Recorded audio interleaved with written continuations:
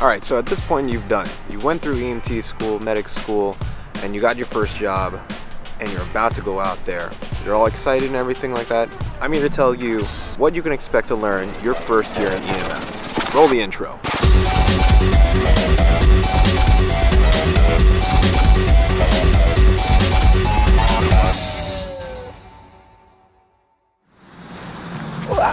What's up, you death fighters? Happy November. A little brisk out.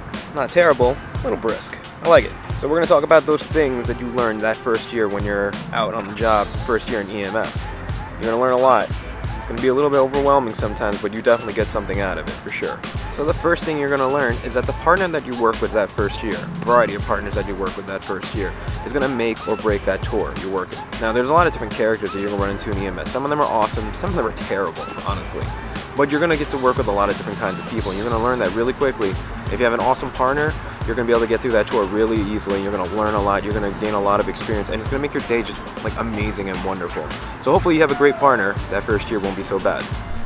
Number 2, you're going to learn that 90% of the stuff you learned in school is only going to be used about 10% of the time. For the majority of the time, the jobs you run aren't going to be all that crazy. They're not going to be like these crazy shots and stabs and all this ridiculous stuff that you learned about in school. A lot of it's actually just going to be your run-of-the-mill, maybe a tummy ache, stuff that really isn't like adrenaline pumping craziness. But don't discount those things, because the truth of the matter is those people required help and they called 911. You're going to be there to help them. So you know what? You are saving the day. It's not bad. Number 3. You're going to learn that slow is smooth and smooth is fast. It means that when you first get out there, you're going to notice that people are going a little bit slower than you think they would. You think that everyone's running around. Maybe you watch too much Chicago Fire. That stuff doesn't actually happen. But we have to be really cognizant of the stuff that we're doing. We have to be making really good choices.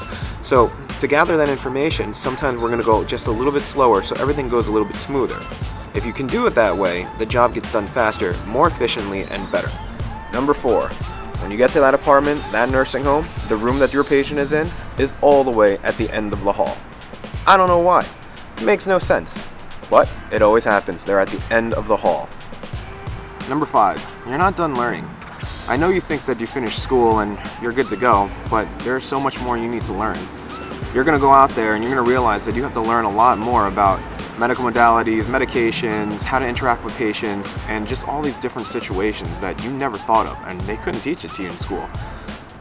There's a lot of learning. Number 6, you're going to find out that people in EMS are actually super superstitious. Friday the 13th, full moons, the word quiet.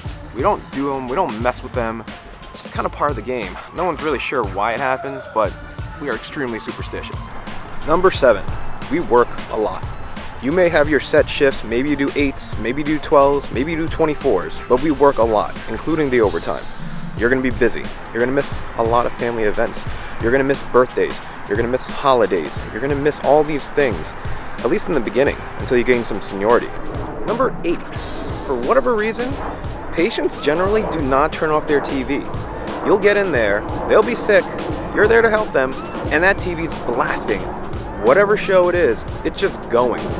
And you gotta ask them for the remote and turn off the TV. This one's a weird one. Number 9. Your family and friends are gonna be asking you all sorts of weird medical questions that literally make no sense. You're going to be asked about weird bumps and things like that. They're gonna ask you if they're having a heart attack when you definitely know they're not. It's like you're their own personal WebMD. Magically, because you're an EMT now, you have all the answers. And number 10, the last one on this list, you're going to learn that CPR is incredibly difficult. It is exhausting. Your arms will hurt, your back will hurt, your knees will hurt, everything will hurt, and then you'll have to rotate for another 2 minutes after that. It'll mess you up. You're also going to learn that not all cardiac arrest cases come back. It is actually really, really difficult to get a cardiac arrest back. You're going to try your hardest, and maybe you'll get lucky that first year and you'll get that save. I hope you do. It's an amazing feeling. It's one of the greatest things that we can do on this job. And that's it. That's all I got for this video. Those are your 10 things you might learn your first year in EMS. Some people had different experiences. Maybe you'll experience something different. Maybe you did. So if you did, you know what? Write me a comment down below. Let me know what you learned your first year in EMS. I'm RescueRandy. Like and subscribe. Hit that bell notification if you want to get updates on my upcoming videos.